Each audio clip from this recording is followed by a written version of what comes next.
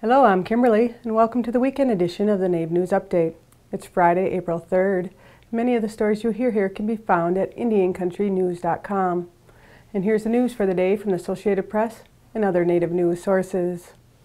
The Montana legislature turned away a proposed referendum that, if enacted by voters, would have given people grounds to disobey any state laws that violated their religion.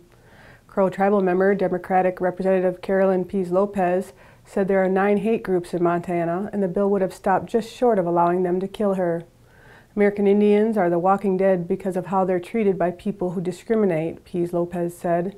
And now we're going to license it, we're going to elevate it.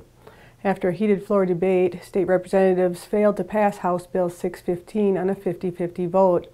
The bill resembles a recent Indiana law that allows open discrimination for the sake of religious freedom.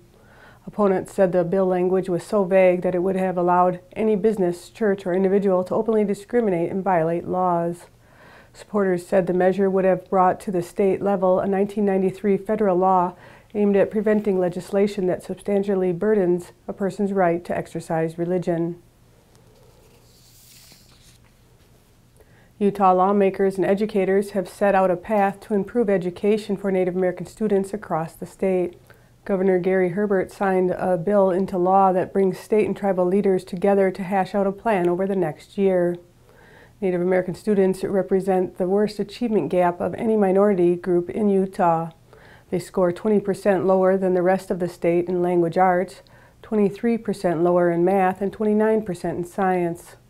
House Bill 33 establishes a commission comprised of education officials, representatives from the 8 tribes in Utah, and members of the legislature to identify solutions.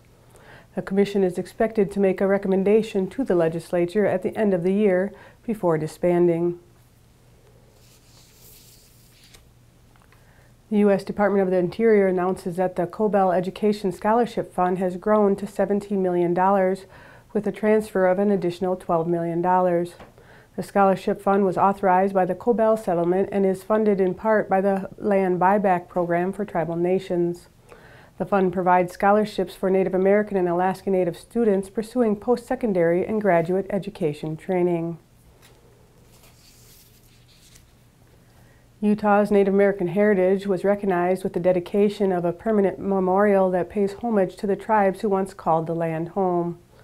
State officials and Utah tribal leaders officially dedicated the Galena Sundial Monument.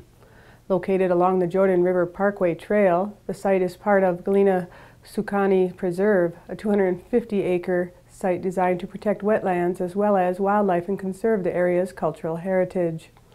The site was created over the past 2 years in partnership with the state's 8 Native American tribes and the Utah Division of Indian Affairs.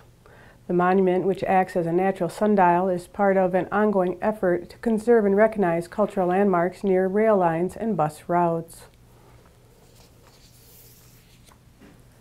Lori Watso, Secretary and Treasurer of the Shakopee Mdewakanton Sioux Community's tribal government, believes personal wellness leads to community wellness. Recently, the Shakopee Mdewakanton Sioux Community has taken steps to build up that nutritional foundation for Native American communities nationwide by partnering with First Nations Development Institute, the Notabege III Foundation, and the University of Minnesota to launch a new campaign, Seeds of Native Health. The Shakopee Mdewakanton Sioux Community gave a $5 million donation to the Seeds of Native Health campaign. From that total, the First Nations Development Institute is receiving $1.4 million to fund projects increasing food access, infrastructure, and independence. Another $1.1 million is going to the Notabege III Foundation to promote wellness in children.